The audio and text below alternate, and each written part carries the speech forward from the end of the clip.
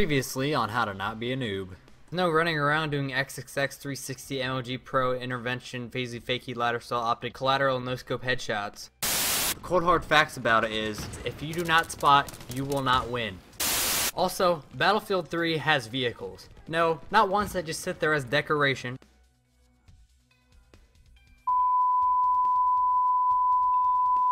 Hello everybody, this is Chris Jones here from tgnXP, bringing you guys another edition of How to Not Be a Noob. This time we will be covering Mass Effect 3.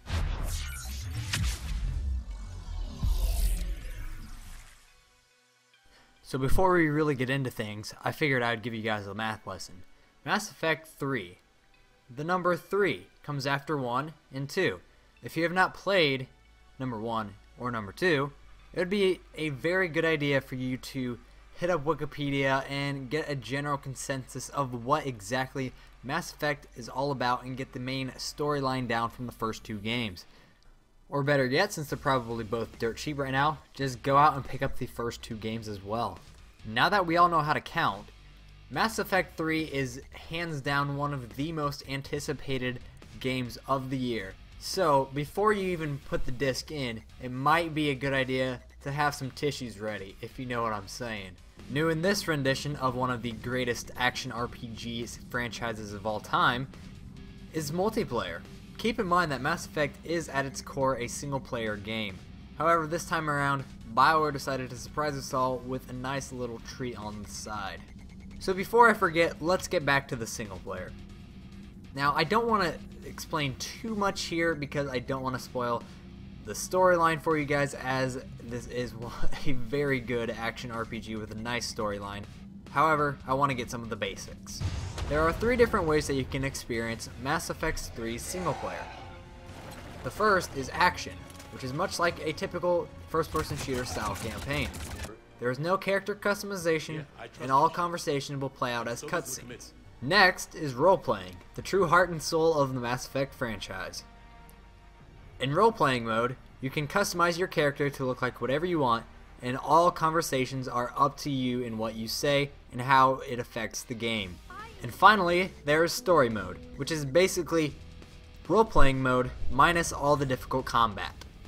This is probably what you would choose if you want to get right on through the game. My personal choice for playing Mass Effect 3 single player is hands down going to be the role-playing mode. Gotta love the traditional Mass Effect experience along with all the intense combat.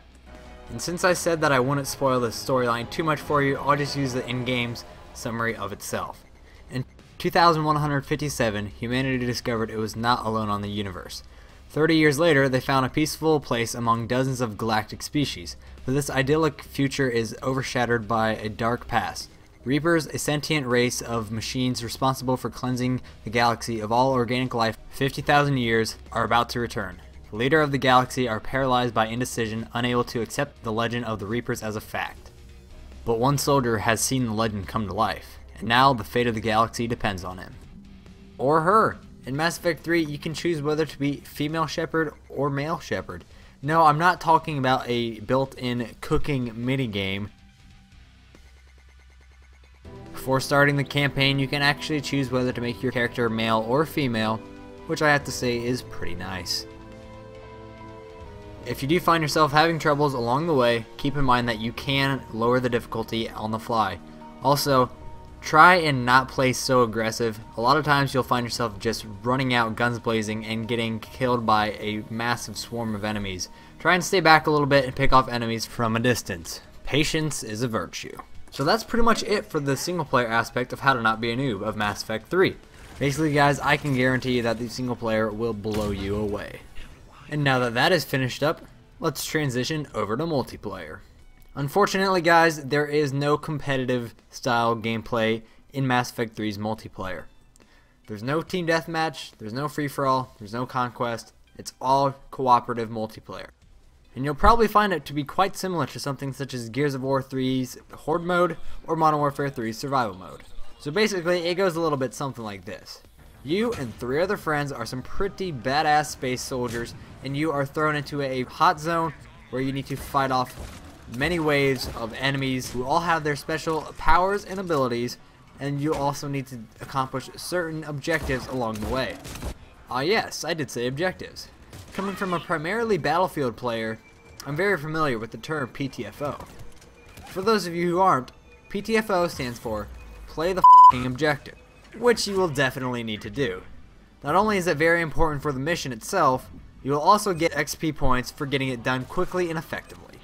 Mass Effect 3's multiplayer is cooperative, meaning above everything else in the game, the most important thing to have is good teamwork, which means you also need to stick together.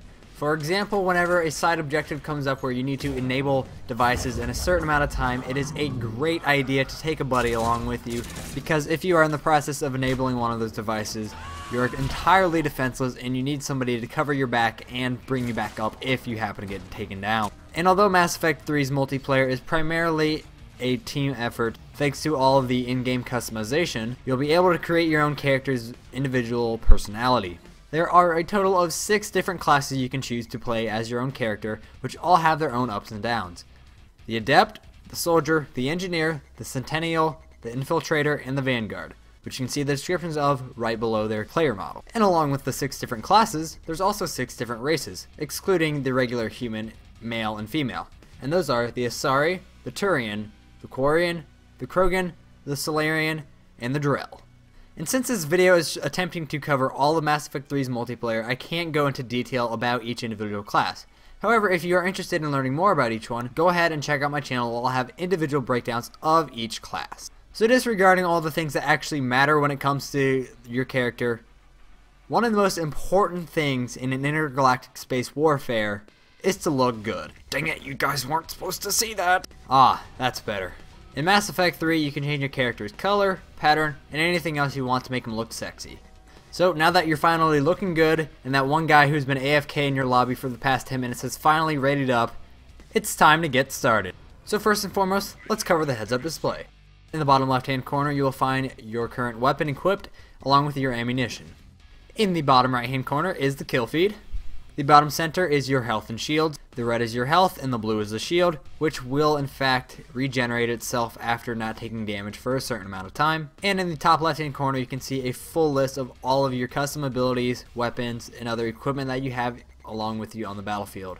So as you play the game, you will find yourself gaining experience points, which you will obtain from various things such as playing the objectives, killing enemies, and giving your teammates some serious band-aids.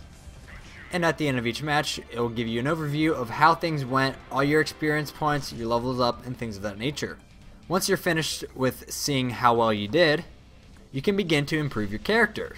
With all that Mass Effect 3 money that you have racked up, you can purchase yourself a recruit pack or a veteran pack. The recruit pack for 5,000 XP apiece will get you 5 different items with a small chance of getting an uncommon, while the veteran pack costs 20,000 XP, contains the same 5 different items, and you will also be guaranteed an uncommon item.